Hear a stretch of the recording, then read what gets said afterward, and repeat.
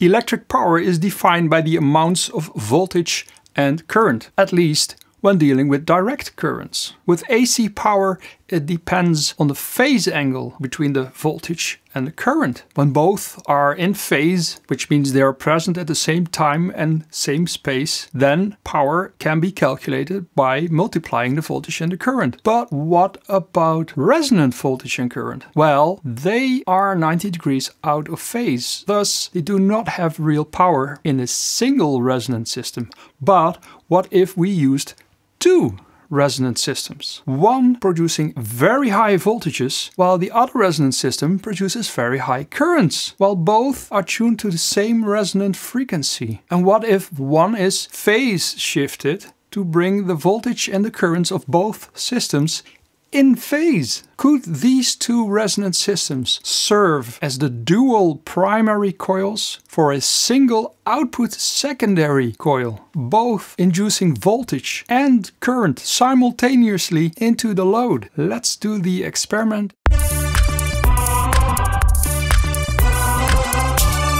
In my previous video, I explained and showed the dynamic reactances of an electric resonant system, whereby the reactances become twice zero and infinite within a resonant cycle. Within this video, I will continue with the practical application of this new knowledge by creating an experiment wherein high voltages and high currents are created together with an inflow of free external energy, with the ultimate goal to create free electric power magnification. I give all the information needed as I am an open source researcher into free electric power for all. Hi, my name is Ivo. Let me first give you some background information for the experiment.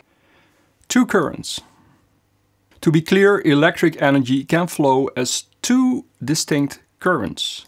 And I define current as electric energy flow. One electric energy flow is the dielectric displacement current, which flows between the plates of a capacitor. The other energy flow is the magnetic current. In this experiment, I want to play with the phase angles of the displacement and magnetic currents to bring them in phase. For the experiment, I will use resonant systems that are capacitive coupled. These resonant systems need to be tuned to the same resonant frequency. One coil of these will produce high magnetic currents around the coil, while another coil produces very high voltages, which are responsible for creating high displacement currents in the capacitive coupling between these two coils. So to be clear, I will have two capacitive coupled coils, of which one has a high voltage while the other has a high magnetic current, and there's a strong displacement current in between those coils. The balance of the size of the coil and capacitor in a resonant circuit determines the amplitude of magnification of the current and voltage. If the coil is big and the capacitor is small, there will be a large voltage. For example, in a Tesla coil, which has very small capacitance between its windings. And also it will have displacement currents. Because both the reactances of the capacitor and the coil are large, it will allow large voltages and displacement currents. So high reactances give high voltages, but the magnetic currents will be very low.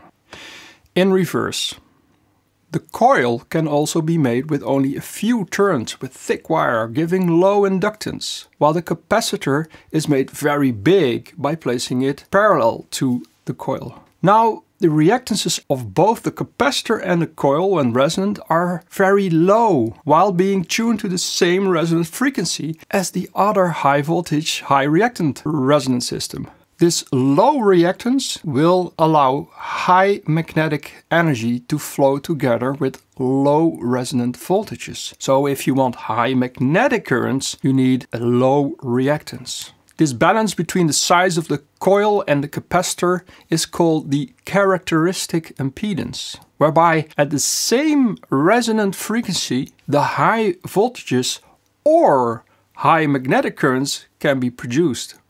uniting the two separated current flows.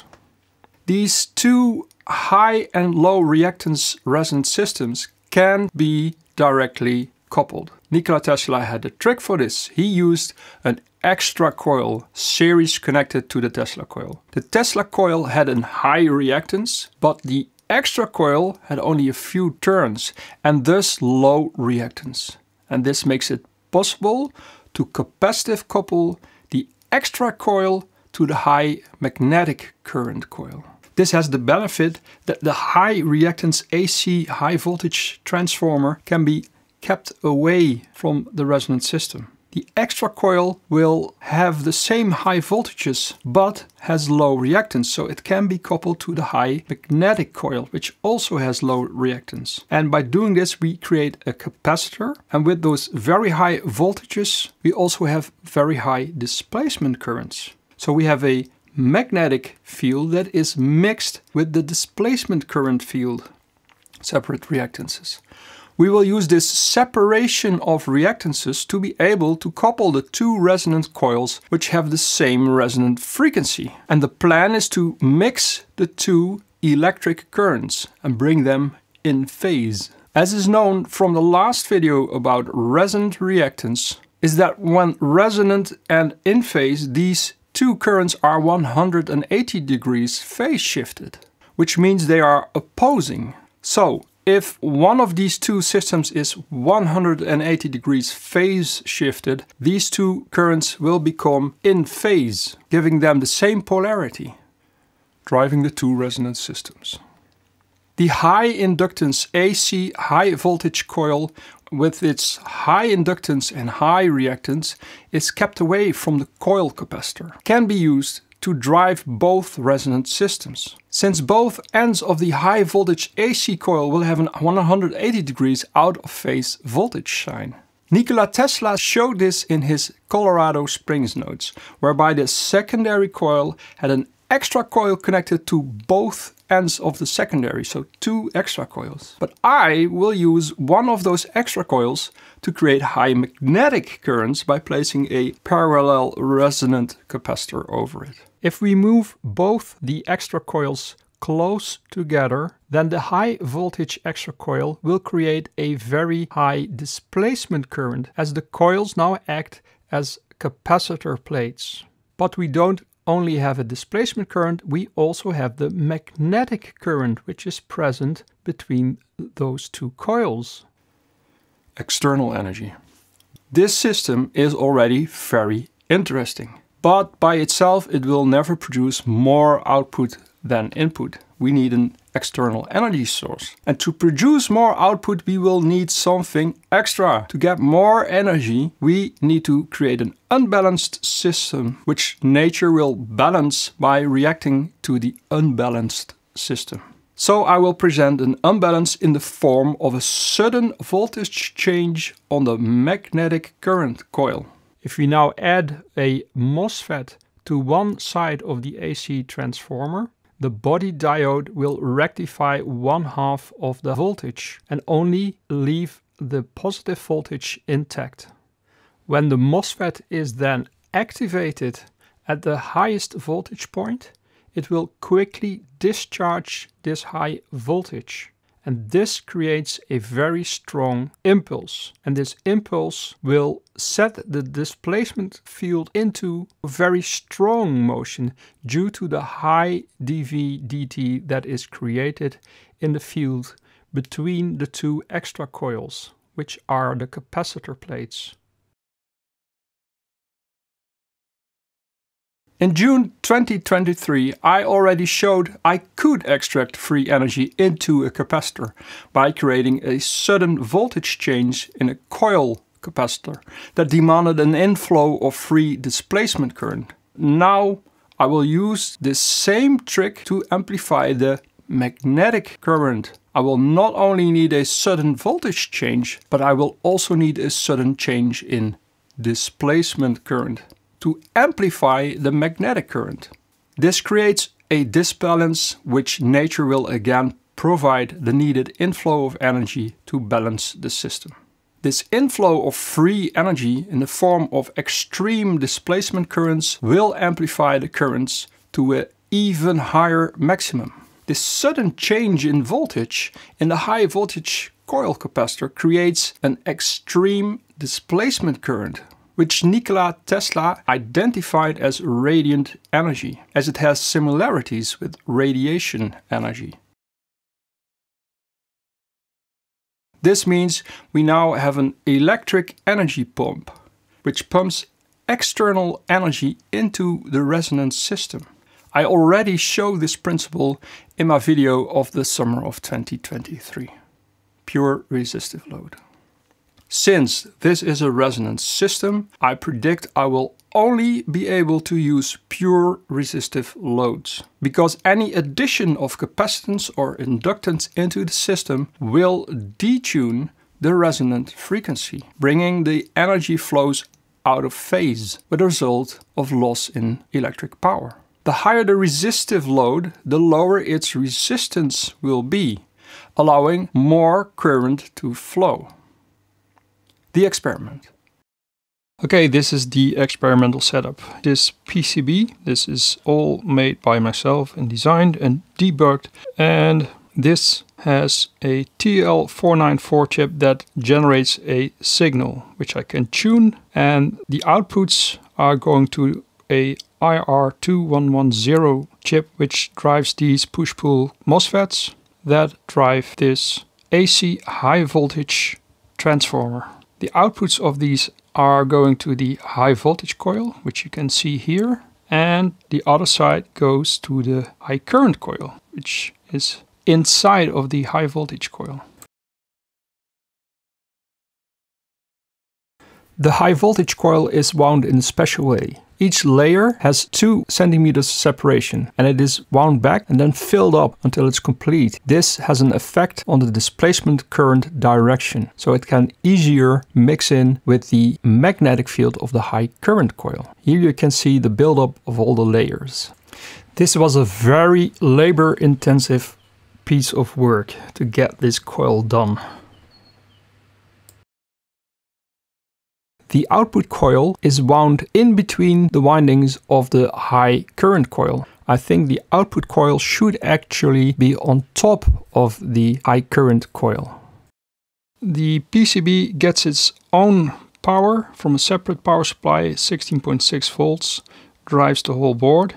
So that separate voltage supply and current supply here is only for driving the transformer so that I can regulate it. Because these 2 coils act as capacitor plates, they form a parallel capacitor to this transformer. This AC high voltage transformer, when it's open-ended, resonated at 68 kilocycles per second, but now, due to the capacitance of these 2 coils, which is in parallel, the frequency is tuned way down to 15.2 kilocycles per second. So the high current coil has a parallel capacitor to it, which is much larger because that high current coil has much less inductance. It can allow more magnetic currents, and the parallel capacitance for this is 5.66 microfarad, so fairly large. This is the bifilar coil series connection, which can also be used, but it is just to connect the 2 windings of the high current coil.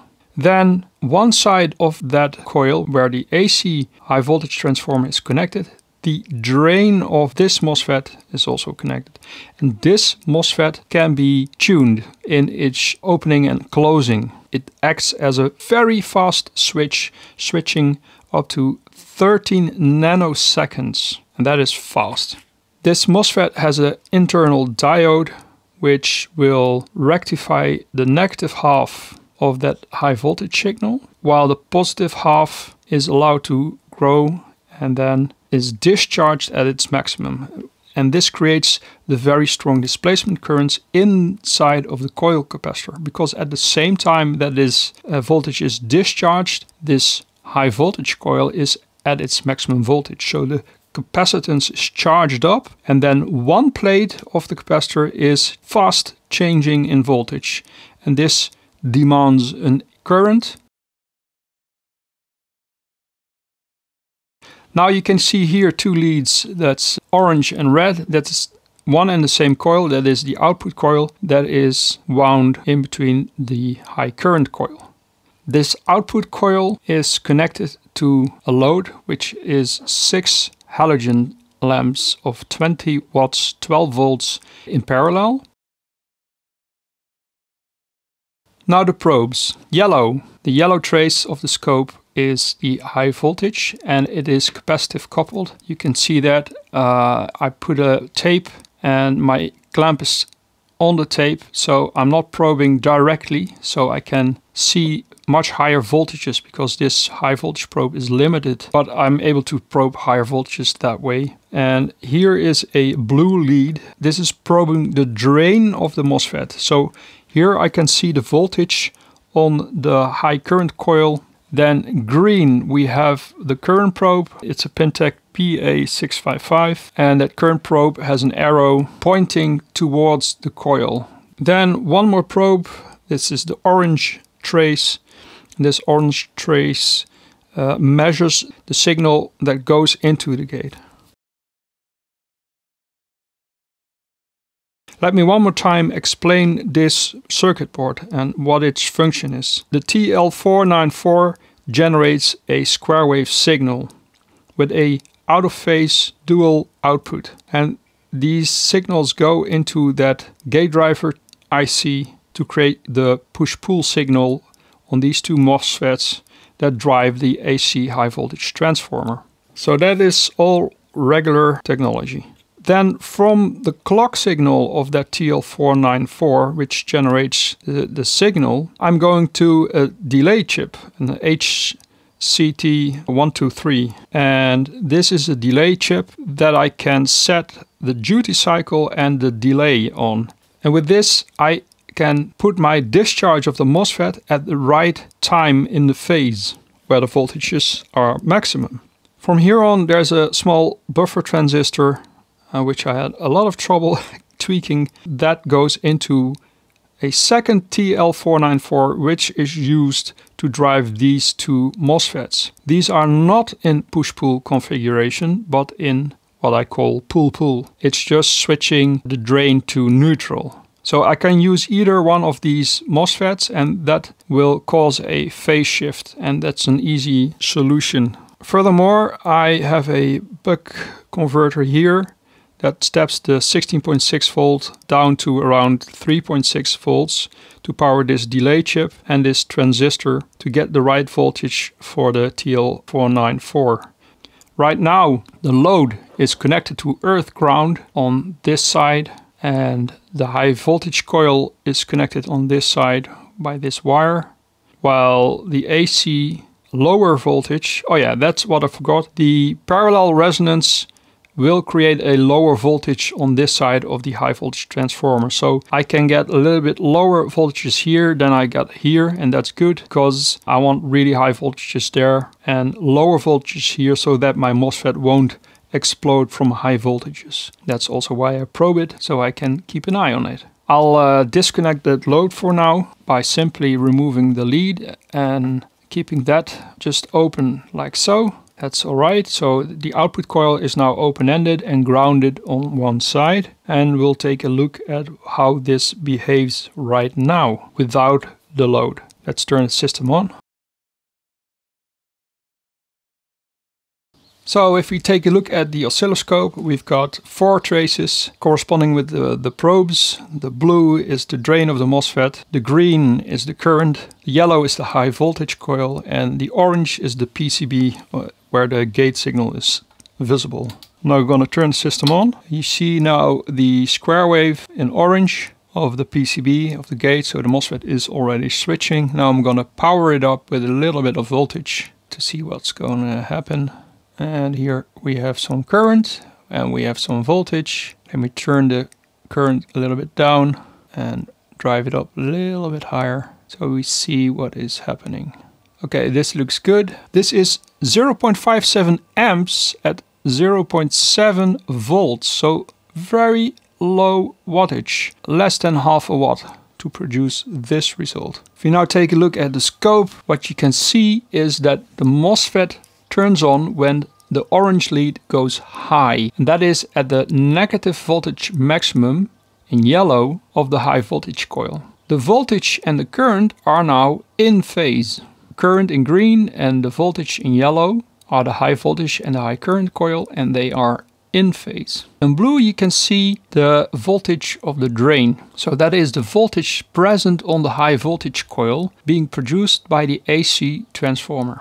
The negative half is rectified by the body diode of the MOSFET, and only the positive half is able to build up. Now we got a 50 volts per division, so around 50 volts, 60 volts is being built up, and then when it's maximum positive, it is discharged very rapidly. The voltage in yellow appears to be 571 volts peak to peak, but in reality the voltage is much higher because I am capacitive coupling the probe, and therefore I do not read the exact voltages. So it will be higher, I don't exactly know how high. For me this voltage is relatively very low. I want to get it up into the thousands of volts. Now the current is a half amp per division, so the current coil is 2 amps peak to peak with only powering the high voltage coil and just using that MOSFET discharge. Now I'm gonna power up the load. Let me connect up that load.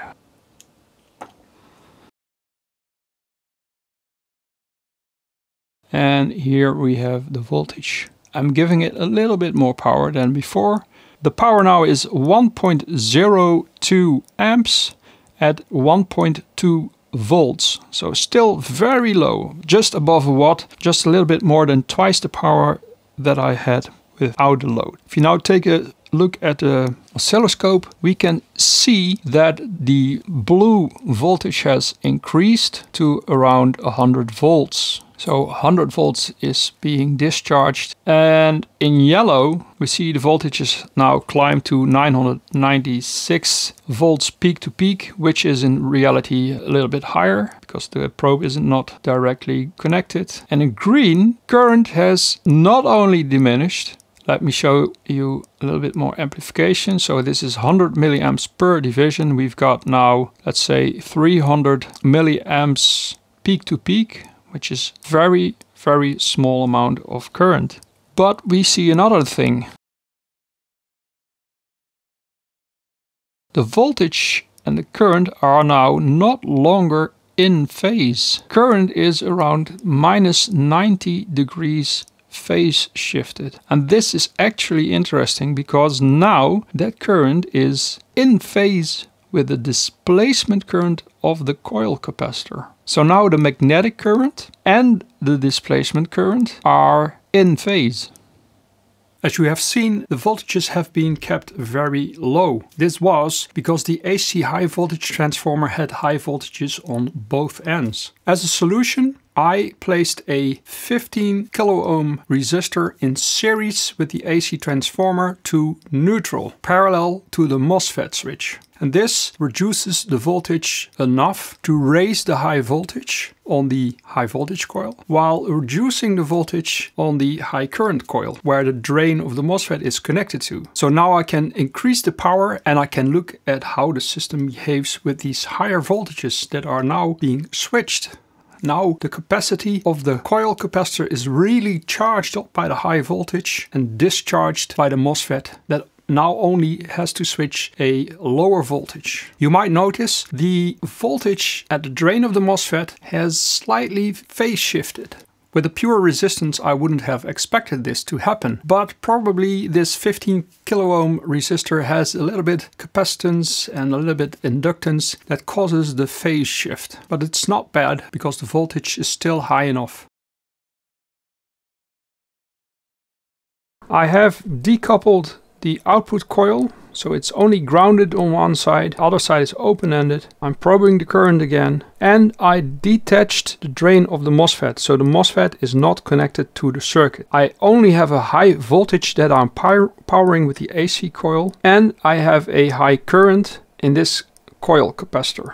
And I have a high parallel resonance in the high current coil, so I can measure both. Let's give it some power and we'll see what happens. This is with 2.45 amps at 3.4 volts from the power supply. So we can see the blue voltage is directly probed on the high current coil. We have now 100 volts per division, so that would give us around 220 volts, while in yellow the high voltage coil is producing 3.2 kilovolts peak to peak. So now we have a proper voltage difference, and that is good because this is able to be switched by the MOSFET. Because we now increased the power from the power supply, we now have 9.3 amps peak to peak inside that high current coil. So it actually starts working as it should. The current and voltage are in phase, and the blue voltage is a little bit phase shifted, and that is probably due to the resistance that I used. Okay, now I'm gonna connect the output coil, and I'm gonna connect the drain of the MOSFET to that voltage so I can switch it to neutral and cause that high negative voltage to be switched while it is charged. And my best guess is that I would even need to go a lot higher in voltage before this really starts working. I have the load connected. One side is connected to earth ground. Okay, let's just turn the system on and see what we've got. Let's look at the scope. So there is the signal. The power is now 2.77 amps at 3.5 volt. If we take a look at the yellow voltage, we can now read 3.6 kilovolts peak to peak, and this is still capacitive probed, so the actual voltage will be much higher. In green we see the current, which again, due to the presence of the load, has phase shifted to minus 90 degrees. The amps are 500 milliamps per division, so we have only a few amps present in the system right now. I would need to push it up to much higher voltages. But more importantly, blue, the voltage on the drain of the MOSFET, which is the voltage of the high current coil, which acts as the capacitor plate. It is still out of phase with the yellow high voltage. Let's look at the values. We've got 100 volts per divisions. So we have around a 100 volt that we are switching now, while the actual maximum is somewhere around 130 volts. Still, this is a very good result. So at that moment in time, when we switch, we have a negative 1800 volts and a positive 100 volts. Although that negative 1800 volts is much more negative. And then the voltage is suddenly changed. Now in the load I can't see anything. The lamps are not glowing. So maybe this load is too big. I could put the current probe on one of the leads, but I don't expect much as the current in the high current coil also is very low. But let's do it anyway. Okay, this is the current in the output. It is very low. You can see the phase. It is as the high current coil. It has the same phase, and we've got 200 milliamps per division right now. So I would say 600 milliamps peak to peak on the output coil. So it's not bringing us anywhere closer to having a real output at this moment in time. This needs further experimentation. And one thing I really need to do is get that output coil in between that high voltage and the high current coil, because now it is embedded in the high current coil, and that is not where it should be. That is how experiments go. The idea is solid, but the engineering takes time. Each time there's a new challenge to overcome, but the path is clear. Conclusion. The high resonant voltage and current can be made in phase when using two resonant systems. Tesla's extra coil can be used as a capacitor plate to couple the displacement currents without high inductive reactances. Unloaded, the system had current and voltage in phase, while loaded, the magnetic current shifted to negative 90 degrees, bringing it in phase with the displacement current of the coil capacitor. This experiment leaves a lot of room for modifications to get it working. For example, the output coil could be wound as a barrier between the two primary coils. Also, the discharge could be placed on the zero reactance point, where the current is maximum and the voltage is minimum. And maybe there is another better solution to keep the discharge voltage of the MOSFET safe at a low level. For example, instead of using a resistor, I could use a choke maybe. And lastly, the load could be changed in resistance to give better results. I feel the project has much potential to continue working on, so I will. If you have any idea of how to continue, please let me know in the comment section below this video. If you want to donate to my research, you can do so by using the PayPal link in my description, or the QR code, or the link here in the bottom of the screen. Thank you for watching and see you next time.